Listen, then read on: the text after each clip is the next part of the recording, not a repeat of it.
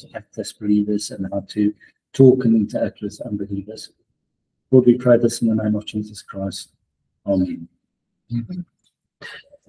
Okay, so this year I want to tackle something that we've tackled before, but I want to do it in a bit of a different way. So I want to talk about how to defend our faith as Christians.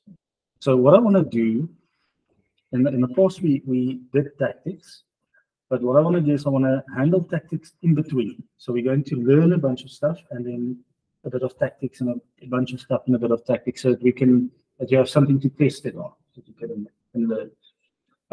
Along with that, I think the need for this is absolutely great. During last month, I was reading a book by Rosemara Butterfield, where she Rosara Butterfield, Butterfield, where she said the new book she brought out is 5 Lies of our anti-Christian culture. And then in the introduction to the book, she says she needs to confess something. And her confession is, in the previous books, she wrote them as if we were in a culturally neutral environment, where Christians still had a voice, but it was culturally neutral, that kind of idea. And she said, but she's realized of late that is not the case. We are living in the midst of enemies. We're living in an anti-Christian culture. And I think more than ever before, it's needed for us to know how to handle it. How do we address things? And we should. We shouldn't be quiet. We should be addressing things. We should be interacting with people. Along with that, I read another book by a guy that works with homosexuals in San Francisco, a Christian pastor. And the book is actually about the use of language, where he said that we've been giving our language away as Christians.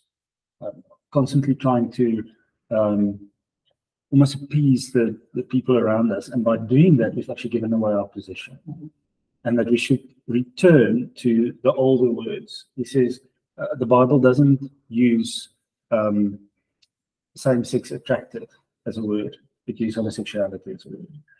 It addresses things by the naming that it is, and his case is that we should return back to that. We've been giving up our position. And we should say what a thing is. We should handle it for what it is. And and then along with that, so many of the, I was going to say, big evangelical groups has been just moving away at such a mean pace. Gospel Coalition is one that the view on homosexuality has radically changed in the last 3 years, to such an extent that they sort of dance around the issue. They don't really address it. Whereas Christians, we should address the issue. We should say, we've got something to say. We are to be salt and light in the world. We have to be that. And we're too afraid to be that. So tonight what I want to do is I want to show the battle that we have and the cost of the battle. And then I want to go and look at Romans 1, verse 18 to 32, and address the worldview that we as Christians have, like a tool, basically, that we can use when we do talk with people, so that we can quickly figure out what's going on. And then lastly, I want to show how a small change has made a huge difference in the way that theology is handled, and how moving back just that one little move will change quite a lot. Okay, so we're first going to go to 2 Corinthians 10, verses 3 to 6. So in 2 Corinthians 10, verses 3 to 6, we find Paul talking about the battle that we have. Now, what's interesting for me is I think we are basically back in the way that it functioned in the Roman world back then. If you just look at the people with their religions around us, paganism is back full blown. I thought about it when I was in university. I met a lady that was Wicca, and she was the only one that I knew. Now there's a multitude, even just in Elliot and Yugi and McLeod, that I can name. It's everywhere. Paganism is back. And then along with that, there's this pantheism. God is a spirit, everything, and sort of an energy force. There's all of this. We're living in a neo-pagan world again. Pretty much the same as what Paul was addressing in 2 Corinthians. So when we look at how he handled the issues, it allows us to see how we should make our battle. Now listen to how he does this. He says in 2 Corinthians 10, verse 3 to 6, he says, for though we live in the world, we do not wage war as the world does. Now the first thing is, he realized we were in a war. And I think that's what I want us firstly to realize, that this is not niceties that we're busy with. We're not busy trying to just convince somebody of something. This is war.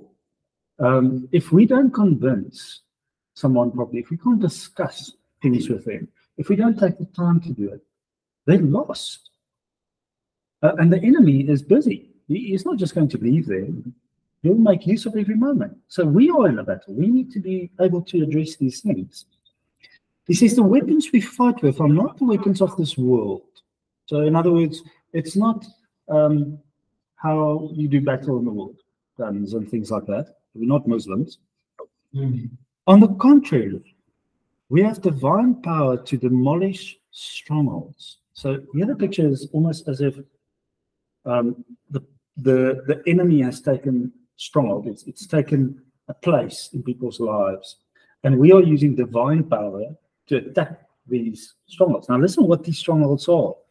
We demolish arguments and every pretension that sets itself up against the knowledge of God, and we take captive every thought to make it obedient to Christ, and we will be ready to punish every act of disobedience once your obedience is complete. So for Paul, the battle is a battle of mind, and it makes sense. Now, what is the description of the devil? He's called the father of lies. Now that's how he works. That's what he does. But as a Christian, how do we battle it? Well, with truth. We attack arguments. People don't just believe something. They might say, well, it's just what I believe. But they believe it because they think certain things.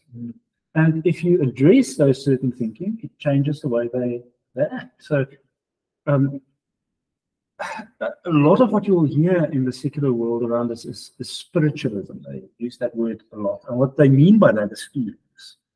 So our spiritual life becomes a feeling-driven life.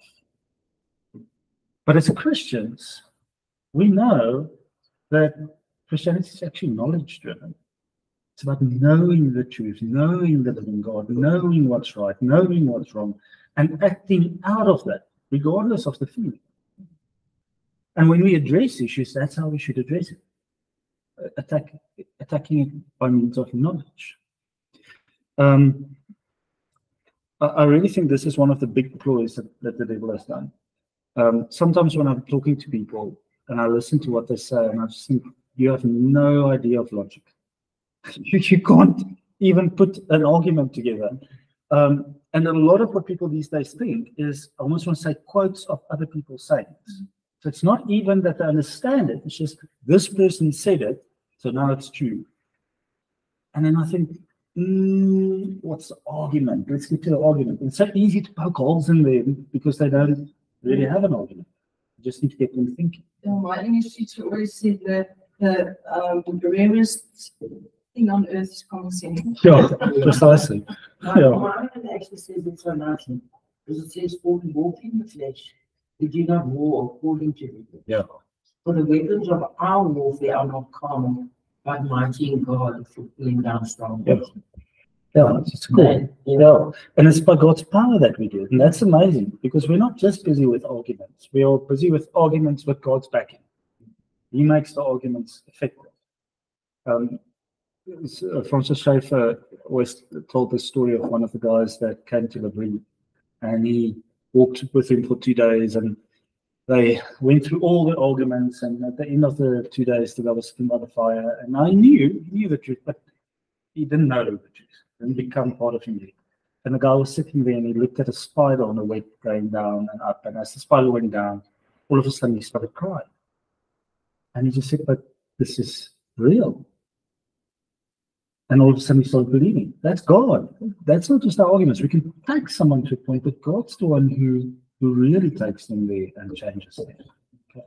So the battle that we have is really a battle of thought. It's a battle of working with people's minds and their thinking.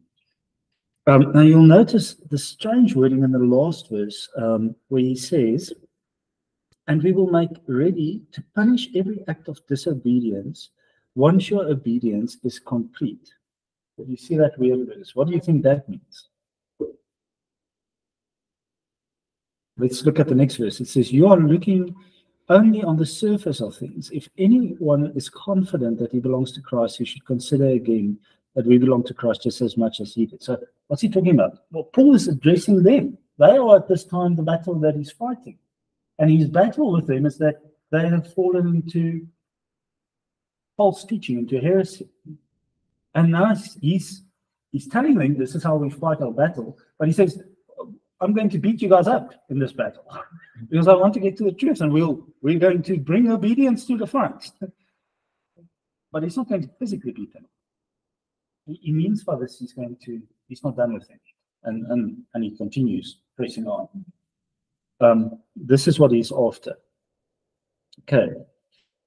Any questions about that? Does that make sense? Does it also mean that if ready to punish disobedience is to change your thoughts on your actions on your own side? Because I mean, it's easy to say, I'm God, but we know actually speak out as a word. So by your... Yeah. But we're going to look at that just a bit later. That's what I want to show you guys in James, where it's about we start the battle, but we don't really start the battle outside. The battle starts here first before we move up. It's like counseling. The best counselors are the ones who've had to counsel themselves for a long time. Then they'll do it. It's the same with someone who the best apologists are the ones who have to do it for themselves, get the battle won in their own hearts. So we're going to get to that. Okay, there's a cost that has to be paid for this type of battle that has to be fought. It is a battle, after all. So let's turn to Hebrews chapter 11.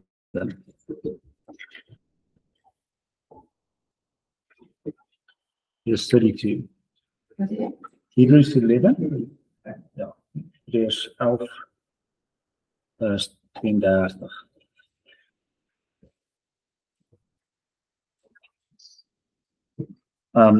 So Hebrews 11 verse 32 to about 38 actually divides into two sections.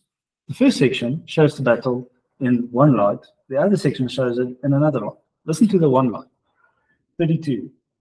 And what more shall I say? I do not have time to tell about Gideon and Barak and Samson and Jephthah and David and Samuel and the prophets who through faith conquered kingdoms, administered justice and gained what was promised, who shut the mouths of lions, quenched the fury of the flames and escaped the edge of the sword, whose weakness was turned to strength and who became powerful in the battle and routed foreign armies. In other words, you listen to that and you think, whoa, what a battle. This is a good battle. We will be doing all of these things. Listen to 36. Some faced jeers and flogging, while others were chained and put in prison.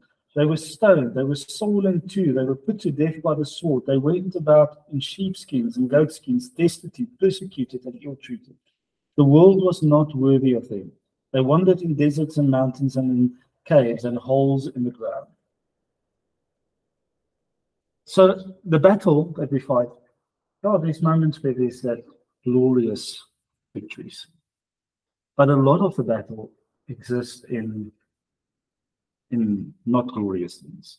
Sometimes in being oppressed, and sometimes in going through difficulty, in being an outcast for what you believe. But that doesn't mean we should not be fighting the battle. Both of these groups that we read about are victors in faith. They are heroes of the faith. Those who had success as much as those who suffered for their faith. A lot of times I think we as Christians have got this strange worldly idea of success. We think that we are only successful when we have churches that are full of people, when our Bible studies are overflowing, when we talk to people and they just come to faith. Then we think, oh, this is now a real success. But we think that when you spend 40 years talking to one person, trying to get them to faith, and you die even before that happens, that you've wasted 40 years. You haven't. The value of what you do is not determined by us. It is determined by God. Hudson Taylor spent most of his adult life in India. He had 2 converts. But out of his work, there is still today work being done. Was it a wasted life? Just 2 converts? He must have felt horrible. But it wasn't a wasted life. He did what was given to him to do. I think this is where that idea of kingdom comes in, that we forget. If a king asks you to do something, you don't necessarily know what the end result will be. You don't even know why you're supposed to do it. All you know is you need to do it. And you do it. And if it's successful, wonderful. If it's not successful, well, you don't really know. The real answer is what he wanted to achieve by that. And we don't know that. As Christians, we are in the midst of this dark world. We're supposed to be light shining. Some of us will work and it will be wonderful. God will give big fruit. Others of us will work and there will not be big fruit. But not that we know. Both of those will achieve God's purpose. And that's all we are supposed to do, is just achieve His purpose. And also, we don't know what God's version of Ephesians. Precisely. Yeah. I often think of Spurgeon's conversion. He got converted by a washing lady in the house where he stayed. So one lady converted one guy. He converted hundreds of thousands of people. She didn't know that. She was just doing what God gave her to do in that time. And that's all we have to do. So this battle that we fight has cost it. It cost us something to do it. But more than that, this is a personal battle first. I get more and more convinced of this, that our Christian battle is firstly a private battle. I think of prayers, for instance. It's easy to pray with a group of people. So it's public. It's almost as if prayer comes easier when that happens. But we should pray first here. Yeah, in your house, in your prayer closet, where you're busy really praying to God. That when you are actually in the midst of people, it's just an outflow of what happens in your private. And so with everything else in a Christian life, when you are discussing the gospel with someone, it should be a gospel that you experience, that you know intimately, because your life had to go through it. You have to suffer these things. When you give comfort to someone, it must be because you know that type of comfort. You needed it before.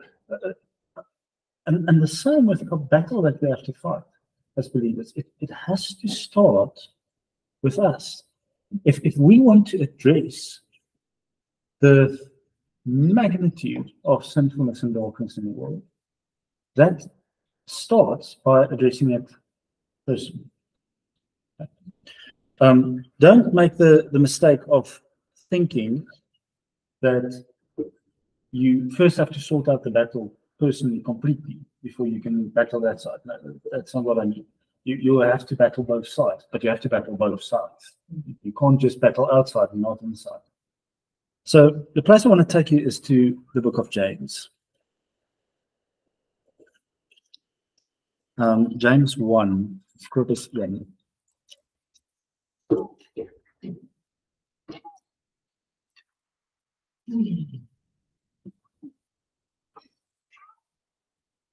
James 1, verses 12 to 15. And this is now where I want to show you that thing of where believing something slightly wrong can have a huge effect. Okay, so before I'm going to read this, what is sin and what is sinning? What is sin and what is sinning? Sinning is what you do. Sinning is what you do. Yeah, yeah. Sin is the act. It's not really Not the. even the act. Yeah. Sin is the thing that's inside of you. Each one of us are born with Adam's sin inside of us. Sinning is about. Sinning is the doing of it, but sin is what's inside of you. Okay. Which one is wrong? Ultra. Yeah. When they're in by then. No. Okay. Have you noticed that a lot of what you hear these days in Christian circles and then especially in new Christian books is that sinning is wrong, but that sin is okay. Okay, let me give you an example. What is wrong? The desire to steal or stealing? It's just having been the thought. Okay, and if you read Christian books, what do you find?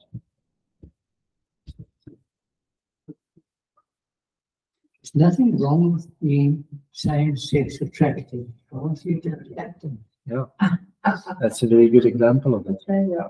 Okay, so and same-sex attracted is, by the way, the wrong vocab. yeah, The whole word is to homosexual. Yeah. in Christian books mostly you will read. Yeah. So we sort of get to people and we try to be kind to them and we try to be more Christian-like, and by being that we actually stop being Christian-like. We say it's okay. Yeah, it's okay if you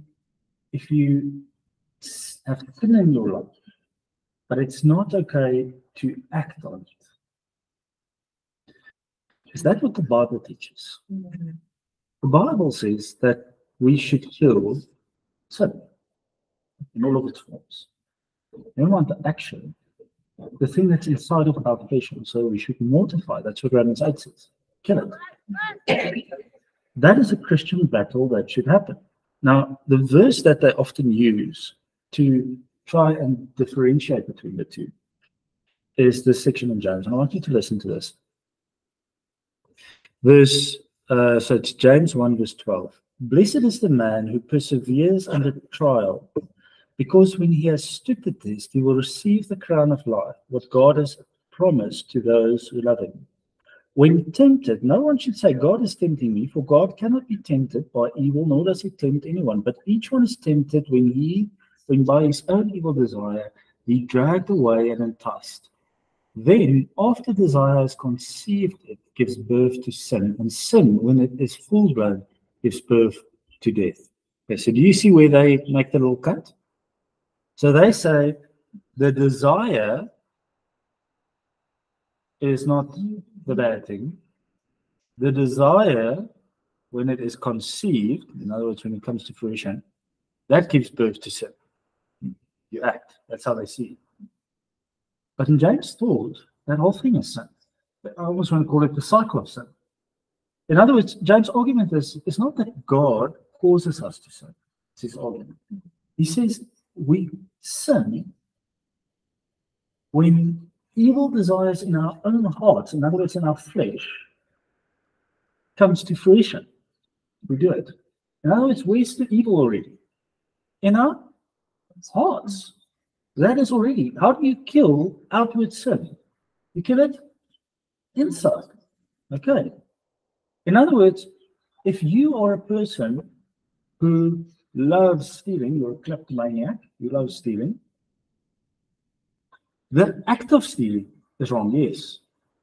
But the desire to steal is already wrong, and you should be killing it. And as a Christian, we know we can. That's what Christ died on the cross for. We can subdue the evil in our lives by the desire already. So what Tom said is not very good. So now we say to people, it's fine. You can come to our church. You can feel attracted to other people of the same sex because you were born that way. It's normally the argument. And it's fine because as long as you don't act on it. What's the problem? We're not addressing the sin. The sin is that you were born in sin. Yes, that's why that desire is there. But in Christ, that desire can be killed. It might take time. You might still battle with it for years. But Christ can change your desire. That's what it means to become a Christian. It changes your heart, your stone to a heart of flesh. It gives you new desires. So fight the desire in the first place. And then what happens? Your life changes. I'm thinking of that meme, we always see it all over. Be kind always, always be kind. But when you think of it in the way you're describing it now, you are also endorsing sin because you are being kind to people where you should actually be teaching them that it's wrong.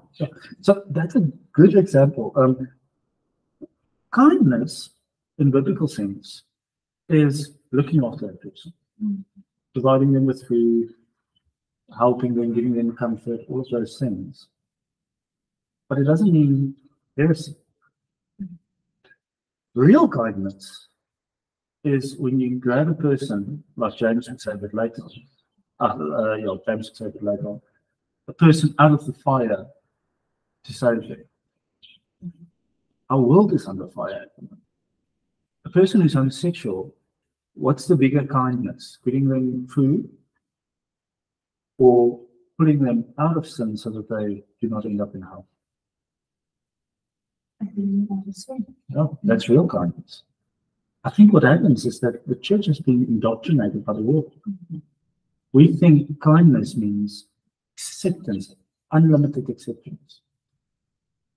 Where kindness really means we want to help you in what your real need is, not what you're thinking. And that is also where the human rights committee, because human rights is what propagates this. You can't always, Everybody's got the right to something. And give all of what you have. But it doesn't mean we disengage from them. No. Yeah, and the thing is, we should engage with him. Yeah, we should engage with him more, but without compromising. In other words, we invite them to our houses. We are kind to them. They come and eat with us. They visit with us. They do all of those things with us. But they know what we believe. And they know what our purpose is behind it. So you go to the next one, 6. I would. No, I do not agree with the battle that's against. I think he's right. I think he's right. Let's first continue. We're going to get back to something similar so we can talk later about that. But yeah, so I think in this case, Christ says to us, be wise as serpents and innocent as doves. In other words, be innocent always, be holy, but be scheming to get the truth to people. That's the word that's used there for wise, is scheming. In other words, as Christians, we should be glad to have people in our houses. It's the right thing to do. It's good, it's an honorable thing to do, but we have a purpose behind it. We want those people to get to know the cross. That's our purpose. Actually, I have a parent that comes to me, and we had this discussion in the week about the overpopulation of things that we are. A person has the right to their children. And I said, no, a married person has the right to their children. And then they required management, so I'm actually going to have to restate that. No, you have to. And I did say what I said. Yeah. And the thing is, it's a battle. And it's a battle where the first punch wasn't thrown by us. Now, if it was a battle where we threw the first punch, by all means. But the punch has been thrown. We're just responding. And we're allowed to do that. We have to do it. So it's good. Okay. Okay, so now let's turn to Romans chapter 1. So we know we're in a battle. We know that this battle rages in our own hearts, firstly. And as we battle with ourselves, we have to battle outside of ourselves. We know this is a battle about truth. So we need to address things for what they are, really are. We're not playing with fads. We're busy with real substantial things. Okay, so in Romans 1, we find Paul's method of viewing the world. And if we can understand how to view the world, we can understand how to address it. This, what I find in Romans 1, I think is the core issue. If you understand this issue, all the rest of them fall inside of this. Okay.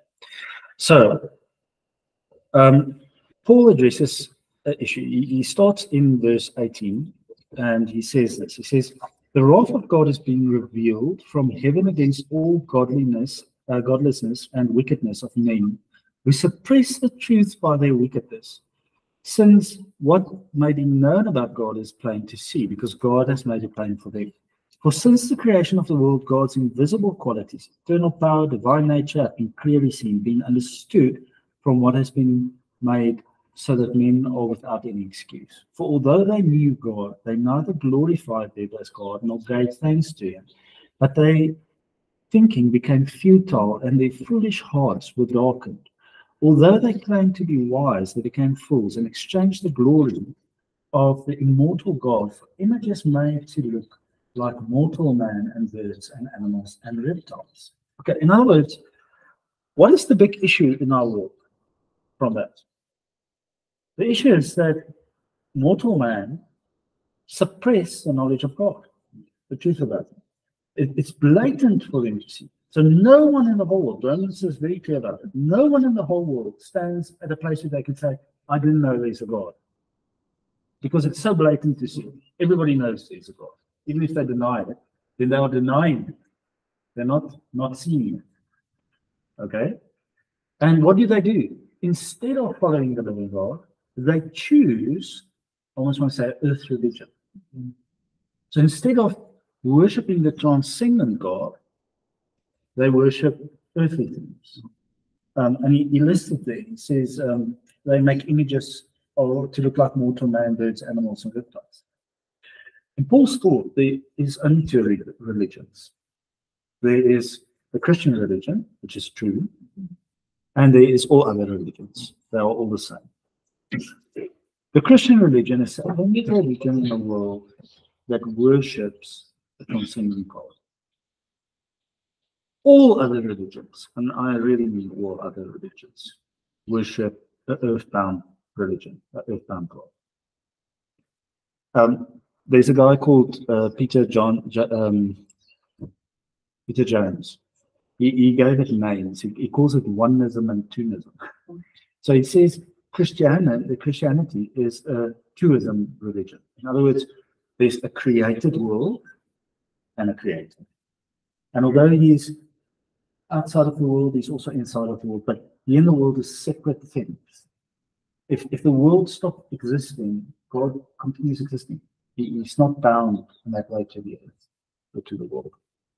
Where the earth religions view everything as one. Think of the Roman gods. Are they outside of the earth or inside of the earth? Inside. They live in a high place, but they're still inside of the earth. Hinduism, same thing. Buddhism, well, the earth is the God. You know, it's just spirit everywhere. Islam, there's a trick one for you. Islam, is that? Islam is they worship the prophet. Well, even if they worship Allah, is Allah inside of outside of the world? It's also a question. He is inward. Why? Well, because he had to create something because he was lonely. It becomes part of him. God didn't create because he was lonely. He created because he's a father who loves. he makes. But it's not him, it's not part of him.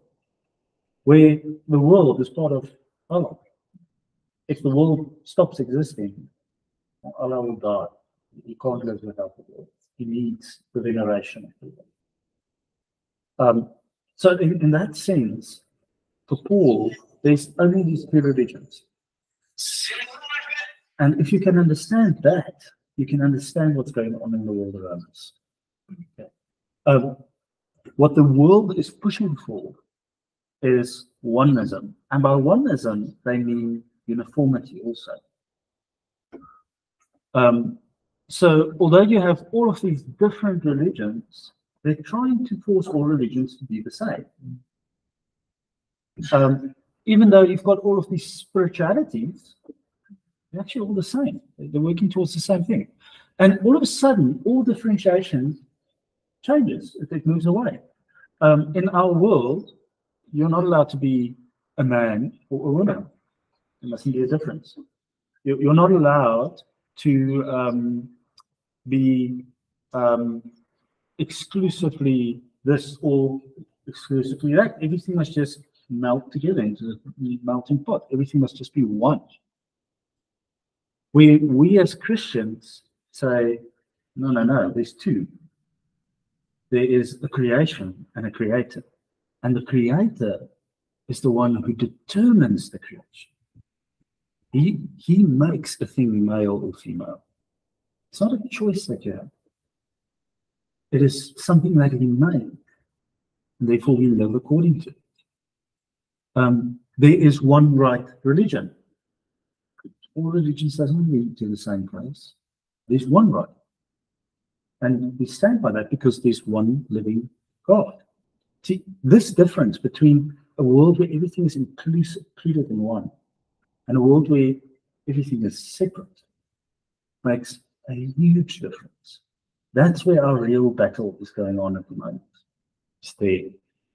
Yes, absolutely. If you just think about all this one world religion, Yeah. one world finance, one world, everything is one world.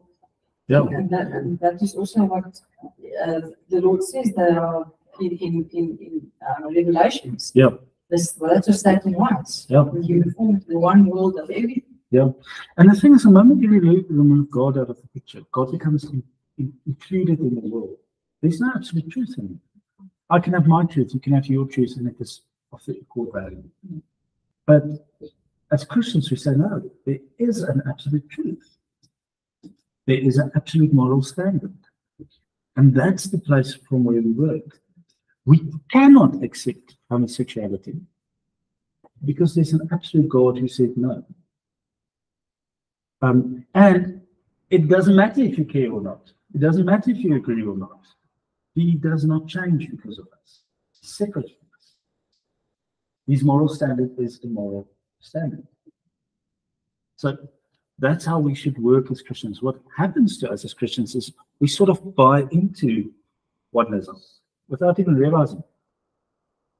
We start thinking, yeah, it's okay if I think this and that person thinks that, and I can believe this and they can believe that, and we're fine. But we're not. Because there's an absolute truth. And we as Christians have to hold to that.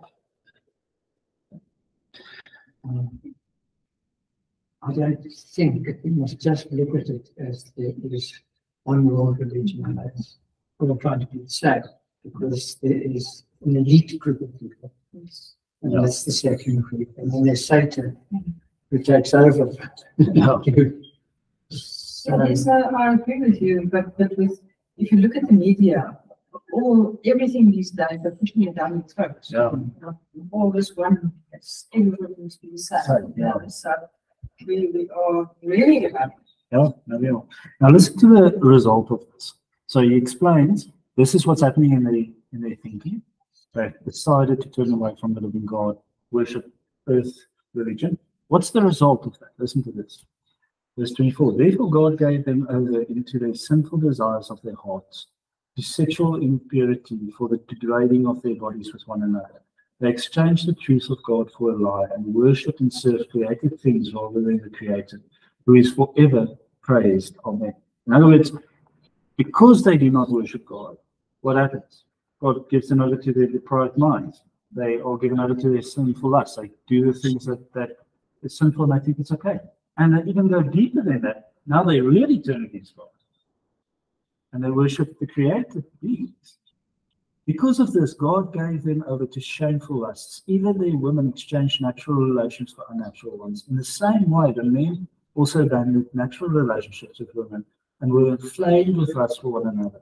Men committed indecent acts with other men and received in themselves the due penalty for their perversion. Furthermore, since they did not think it worthwhile to retain the knowledge of God, he gave them over to a depraved mind to do what ought not to be done. They will become full with every kind of wickedness, evil, greed, depravity. They are full of envy, murder, strife, deceit, and malice. They are gossips, slanderers, God-haters, insolent, arrogant, and boastful. They invent ways of doing evil. They disobey their parents. They are shameless, faithless, heartless, ruthless. Although they know God's righteous decree that those who do such things deserve death, they not only continue to do these very things, but they also approve of those who practice. Isn't that just a picture of our world? It's stages. Although, therefore, because It flows over. So God is therefore given an opportunity to repent. Yeah, all throughout. Otherwise, the judgment, all these things of judgment, Yeah. are going to not. Yeah. So Paul's telling us this is not to tell us this is just what happens. Paul is using this as an argument to show the glory of the gospel. In other words, a person might be right at the end of that, still hear the gospel and turn away from it and turn to God. So that might still happen. But it just becomes worse and worse and worse. So as Christians, what should we expect to find in the world? This. They've turned their hearts away from God. This is what we ought to expect. It shouldn't surprise us when we find it. What is the remedy? The gospel. The gospel is the remedy. So if we know this is what we find in the world, we know what they need. They need the gospel. We do not accept these things. And this is what the church has been doing now across the world. We've been accepting these things. We've been accepting crazy things as okay in an attempt to get people to church. But that's not our task. Our task is to get them to Christ. And the only way you get them to Christ is by not accepting these things, by showing them for what it is. And then you can turn them to Christ. A sick person doesn't know they need a doctor unless they are sick and they realize they are sick. A person who lives in this depravity of mind needs to figure out that they are in this depravity of mind before they can come to Christ. That is our task. That's our work. So this is the worldview that we need to have in mind when we are working with people. When we are working with people who are not Christians, the problem is they've turned their backs on God. And they are living in the punishment of that turning their back. And what they need is Christ. And they don't know. No. But this is what we need to do. Okay, so does this make sense? We've done quite a lot today.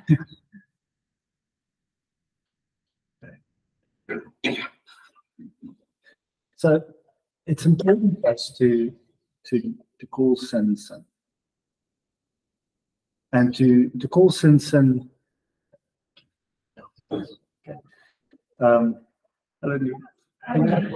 That they move into the eye. Not. In the window. Okay, but then we should be able to get to them. Yeah, I think so. Okay. Thank you. Yeah, we should be calling sin sin. We should be stating what it is for what it truly is.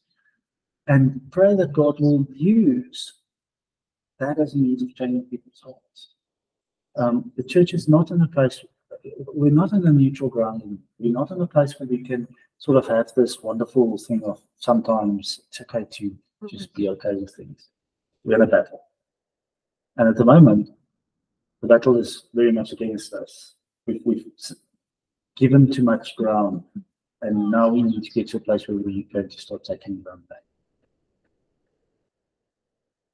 Do you know, European system? Excellent. What's your title? Professional nurse. You would understand this very clearly.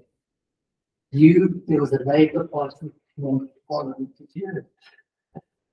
She said, after you die, you can change your gender. Oh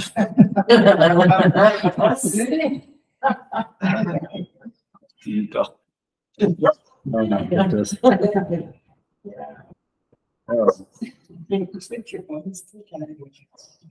Yeah, so the thing is, when we work with people in this way, what they need to realize is their mortality, and they need to realize that